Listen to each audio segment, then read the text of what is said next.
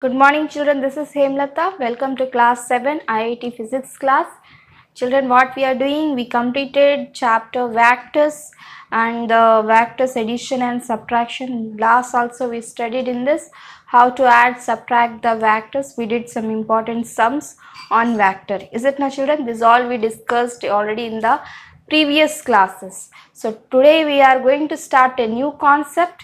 We are going to start laws of motion. Okay, Newton's laws of motion.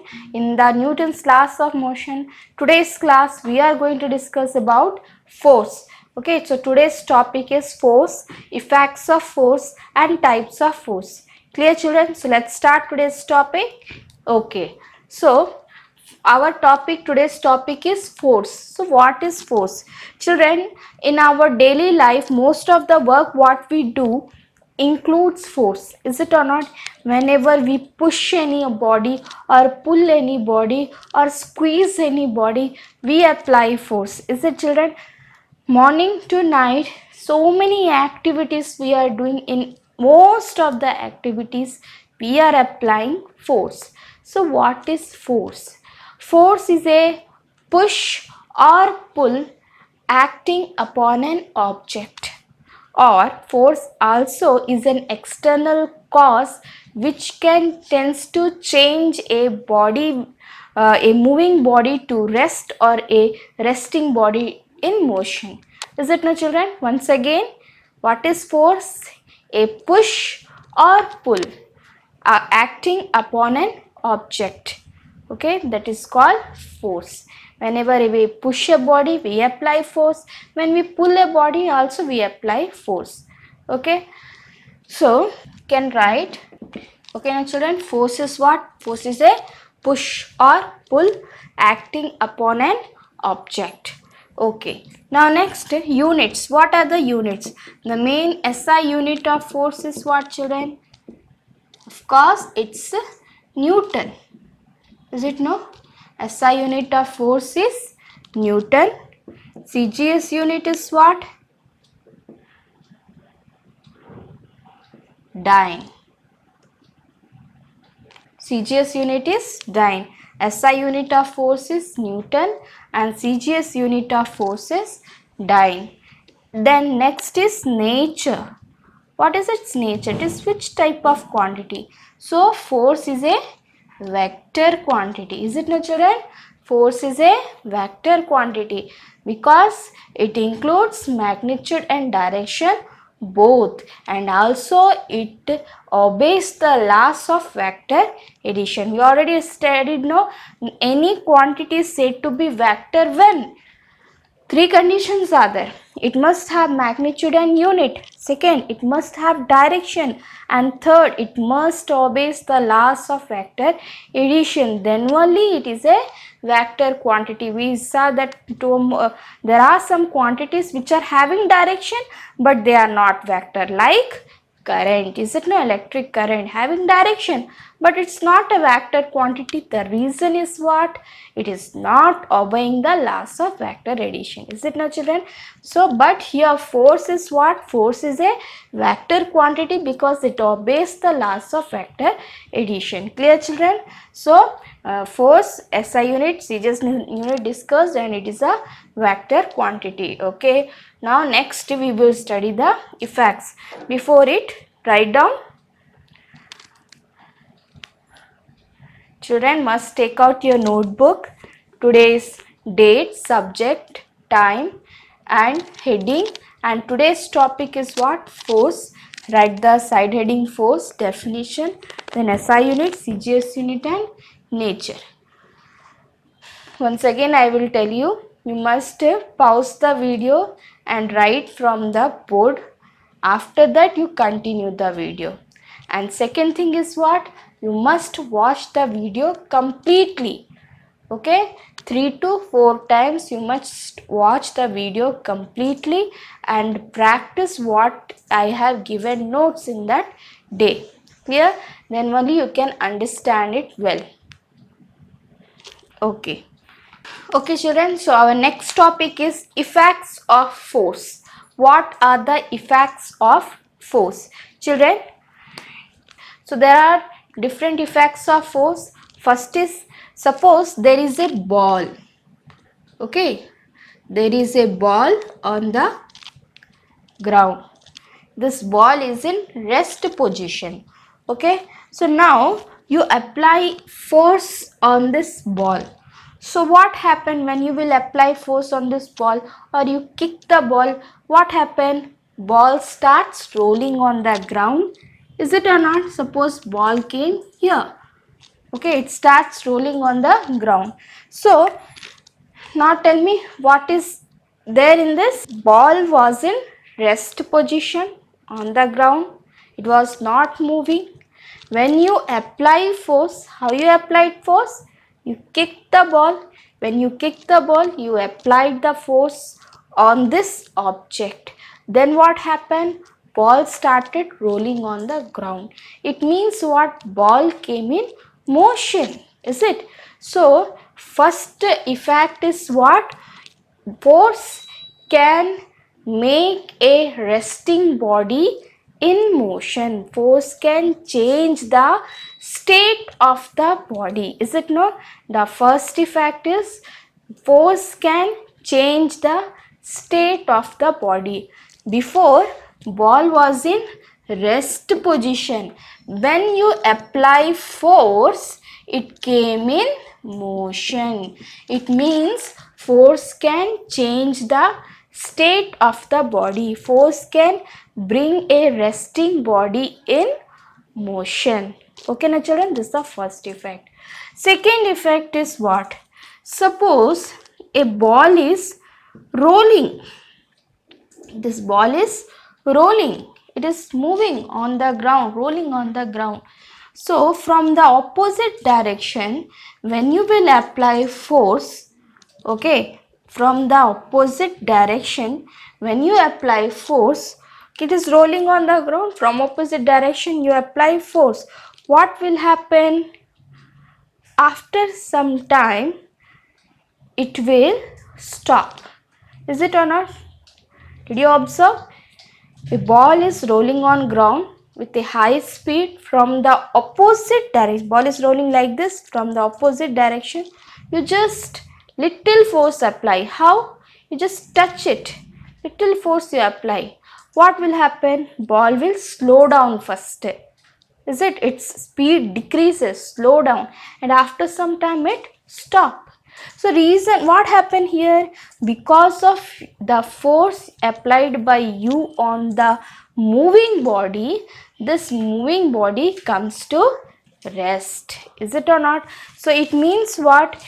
Force can stop a moving body. Is it? Force can stop a moving body. In first two examples, what we studied, that force can change the state of the body. Is it? So first point is force can change state of the body.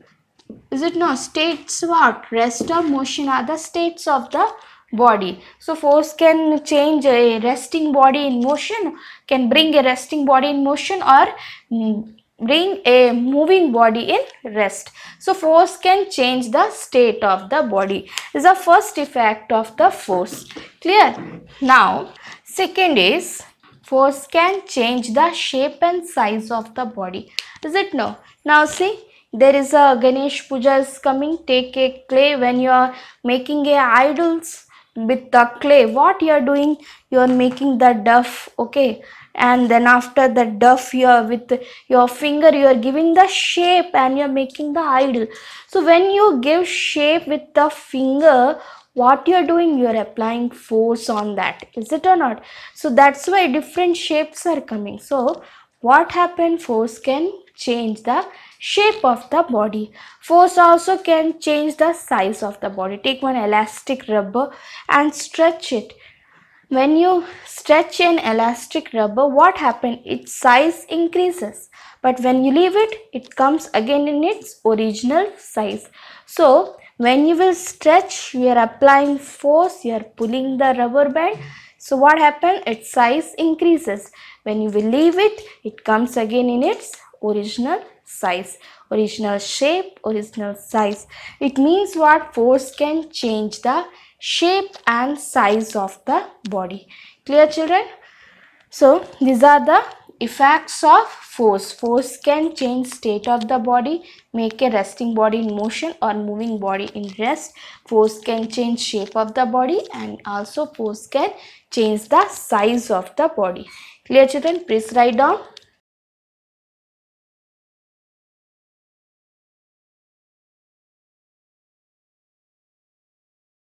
Next, children, next we will see types of forces. Types of force. Okay. So children, mainly there are two types of force: contact force and non-contact force. Okay children, contact force and non-contact force. First we will know the basic difference between contact force and non-contact force. Okay, so what are contact and non-contact force? First is whenever two bodies interact with each other, okay, they come close to each other. So what happened? There will be an influence of one body on another body. Clear? Try to understand. Whenever two bodies interact with each other, there will be an influence of one body on another body. Of course, one body will apply force on another body. The second body also apply force on the first body. Okay. So when the influence will be there of one body on another body, okay, then that is what non-contact force means. Influence is there, but the bodies are not in the contact, physically contact with each other. That is non-contact force. But if the bodies are having influence on each other and they are also in contact with each other, then that force is known as contact force. Example, contact force, say first is applied force. Example, applied force. When suppose a box is there, okay, you have to pull the body towards you.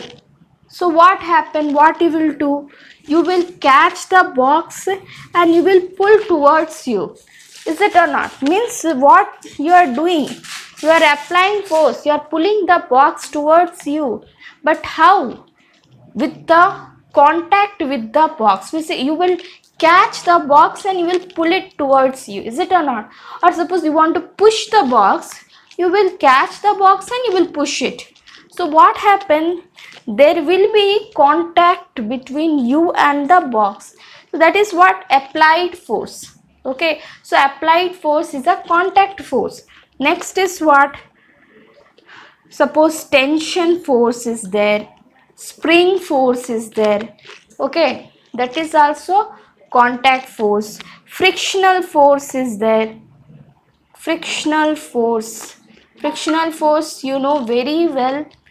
Okay, one body when slides on another body, then a force always, okay, at the point of contact always acts from opposite direction, which always tries to stop the body.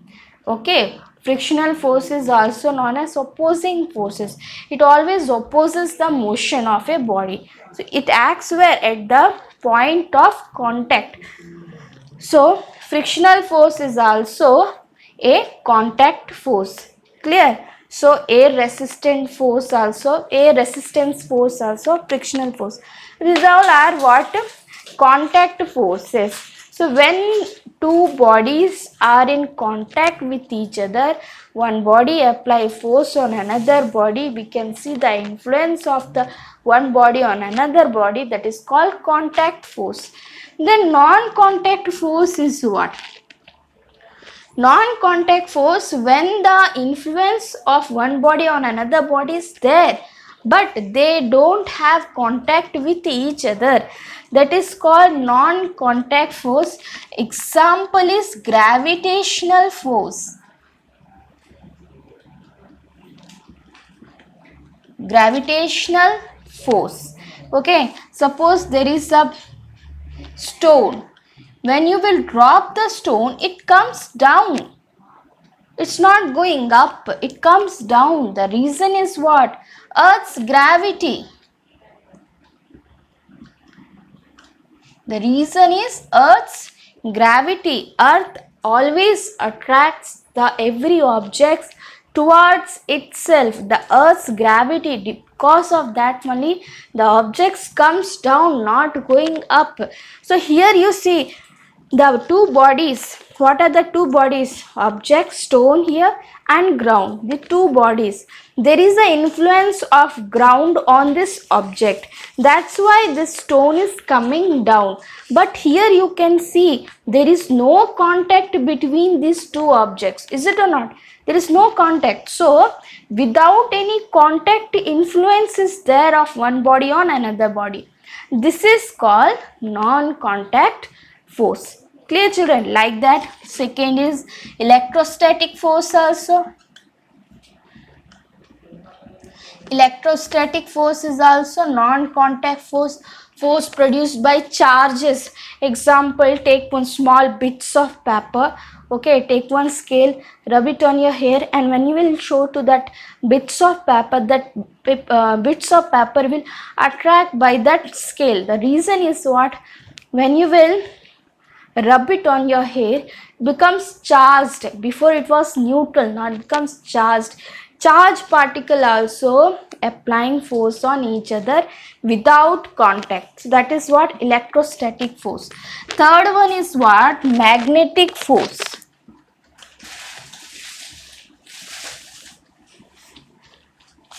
Is it not, children? Take one iron nail, take one magnet, you keep it little distance also between them. Still, when you will leave the nail, it will go and stuck with that magnet. Okay, there is no contact, but still the influence of magnet is there on the nail. Is it or not? That is also non-contact force. So I hope you understood, children. Today what we discussed about force, effects of force and types of force. We will discuss again more in the next class. Okay, so once again we will just review it. What is force? A push or pull acting upon an object is called force. What are the units? SI unit of force is Newton, CGS unit of force is Dyne. What is the nature? It's a vector quantity. It is having magnitude, unit, direction. It obeys the laws of vectorization. Okay, next, effects of force. So the effects of force are: force can change the state of the body. Force can make a resting body in motion or moving body in rest. Force can change shape of the body, size of the body. Next is types of force. Mainly there are two types: contact force and non-contact force.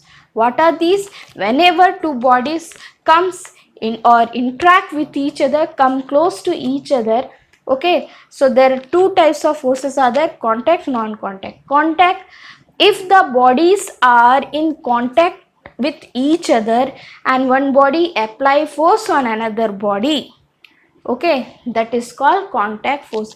Different are there: applied force, tension force, spring force, frictional force, air resistance force. These all are contact force.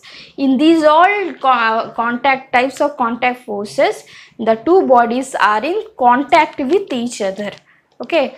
Second is non-contact force. When the two bodies comes to get close to each other, interact with each other, of course there is a no contact between them, still there is an influence of one body on another body. That is called non-contact force. Example: gravitational force, electrostatic force and magnetic force. Clear, children? So our topic is Newton's laws of motion that mainly move round of this gravitational force. So that we will discuss in detail in the next classes. So I hope you are understanding the classes, getting the class. You must watch the class 3 to 4 times and practice what I am giving in the notes. I hope you are doing the worksheets and reading work. Do it well, children. Very soon you will get the exam also, online test. Okay, so you must prepare for that. Thanks for watching.